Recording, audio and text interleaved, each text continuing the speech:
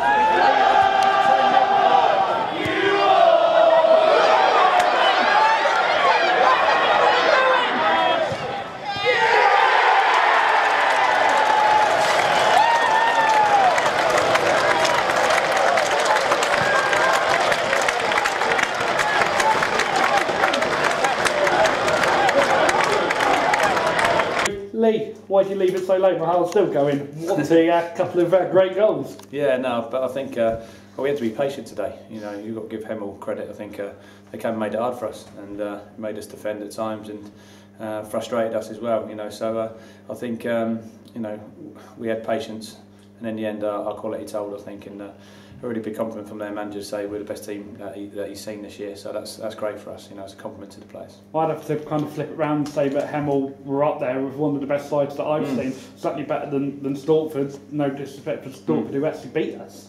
Yeah, that's right. I think we've come on a lot in the last couple of weeks as far as having a bit of confidence and you know, scoring some goals and keeping clean sheets. And I think that can have a major impact on the squad. And you know, it's going to be a squad game this year, as proven in the last couple of weeks. JJ coming on, scoring a couple of goals. Shamir coming on and scoring, and Ben Swallow making a difference when he came on. So no, really pleased. Let's just talk about the two goals. They were pretty much carbon copies of each other. Why did it take nearly 85 minutes for the Hawks to kind of figure out how to make the runs down the wing and get it into the 6-yard box? Well, I think you've got to give them credit for that. I think the right back played as a right winger for 60 minutes. And it was really hard to deal with, and you know, physically they were strong, and you know, they threw caution to the wind a lot of the time, even at 0-0. And you know, we found ourselves sort of having a lot of possession, but in an area where we couldn't really hurt them. But I felt as the game opened up, the longer the game went on, we could hurt. And obviously, people watching this would have been at the game, may not have heard our interview earlier. I'll ask you the question that I did earlier. Perry Ryan obviously didn't play tonight. We know that he's still injured with his hamstring. How long is Perry likely to be out for? Well, he should be fit for next Tuesday, Hampshire Cup match, obviously in California.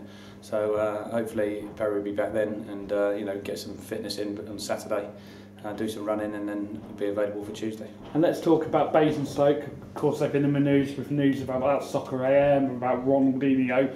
Of course, the Circus comes to town. They play us on Saturday. Let's get a word about the Soccer AM Stadium team. Yeah, I don't really want to comment about the off-field things. I just worry about what goes on the pitch, and they're a good side. Jason's got them playing some good football, and I think we'll have to respect them. It'll be a tough game. They play a formation that's hard to play against at times, and I think we've always had good games against them, or Hampshire Cup final, and here we've always been reasonably close games. So I think we're going into it confident, and so are they. I think we've gone up to 6th tonight, and they're in and around obviously the top as well. So local derby, Hampshire derby. So if all the fans can get down and support us, it'll be a great day, hopefully. Is revenge going to be on anyone's mind, of course, against Basingstoke, having seen what they did to us in the Hampshire Cup final? I don't think so. I think we take every game as it comes, and every game's obviously different. And there's only probably 6 or 7 of the lads that will be starting that were here and playing in that game last year anyway. Well, Lee, once again on behalf of Hawks FC Online and Hawks FM, congratulations. It was a great result. Thank you. Cheers. Cheers.